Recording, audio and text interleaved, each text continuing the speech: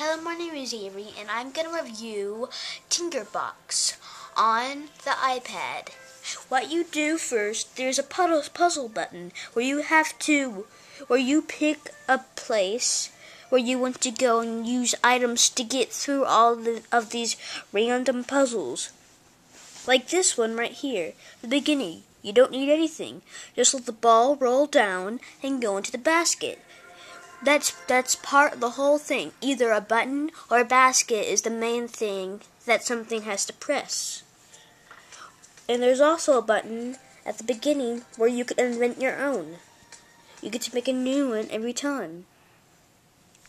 It takes a while to load. You could use all of these items right here to make your own, like this one, a basket. And a ball.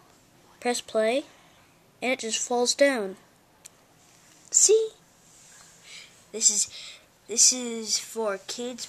MyKidsBrank.com and kids apps. This is Avery signing off.